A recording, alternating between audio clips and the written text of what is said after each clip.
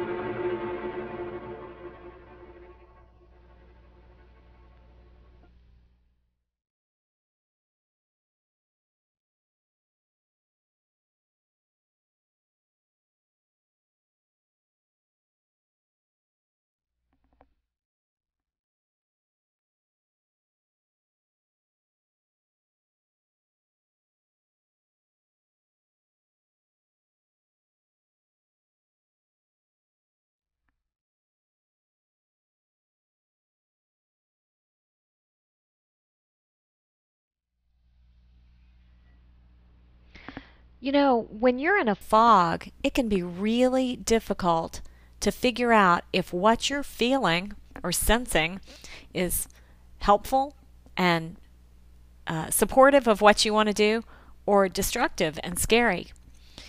Well, some words are like that. 2 that come to mind are the word mind itself, because most people don't have a clear picture of what their mind looks like. And the second is the word optimism. So before we get started looking at my class, let's define the word optimism in a little more detail.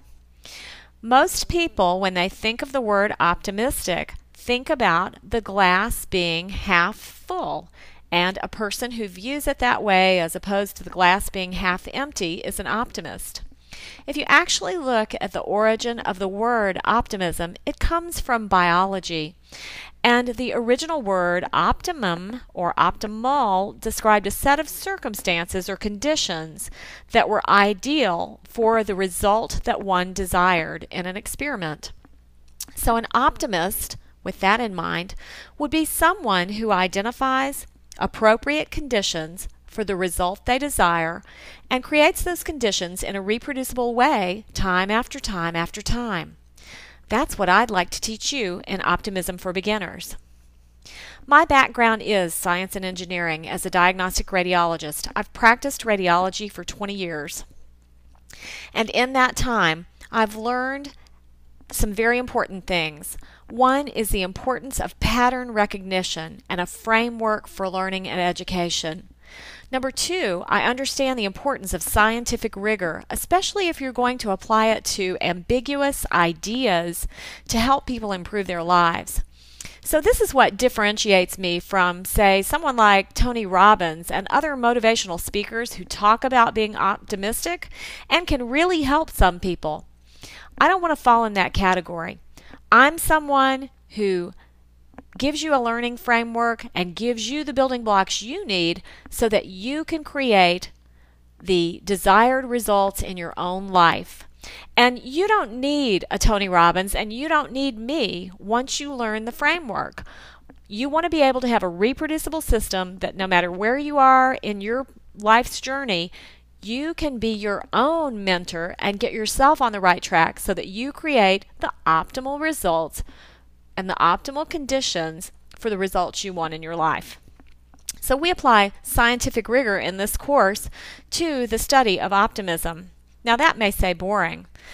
The place we're going to start is with a process of journaling that is going to take you from the point of identifying what lens you see the world through and take you through all the 5 aspects of yourself and really learn in depth why you've gotten the results you've gotten and how that differs from where you might like to be with the results in your life.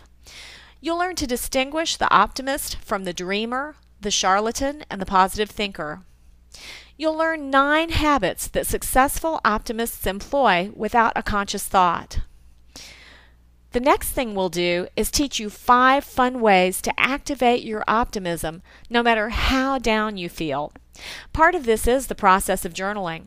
And you don't have to share your answers with anyone. This is all about you learning more about yourself and learning a framework where you can motivate yourself to action no matter what point you find yourself at on the curve of, hey, things are really going great, or, things have been better and it looks like they're not going to get better for quite some time.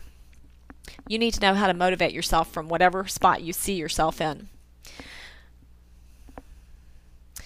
The process of journaling is really important because the subconscious mind is like a jealous lover. It loves to hear from you in written words, in spoken words, and in song. So we'll go through that process and help you design some tools that will reinforce the ideas you need to create a habit of optimism within your daily life. You'll have the framework you need to turn the skills of optimism into your own optimism habits. So it's a 2-day class, August 24th and 25th. It's total immersion. You're going to learn all about yourself, how you see the world, how this influences the 5 aspects of your life, your relationships, your spiritual well-being, your security and income and professionalism, your mind and how you process ideas, and also your family relationships. So we'll go over all of that material. It's 2 days, total immersion, and it is too much fun. I don't want anybody to take this class who is not willing to laugh at themselves. If you're one of those people who takes yourself too seriously, please do not sign up for this class. I really don't have time to entertain people like that in this format. Working with someone who takes themselves too seriously takes far longer than 2 days. I need people who can get down to it and have fun with themselves.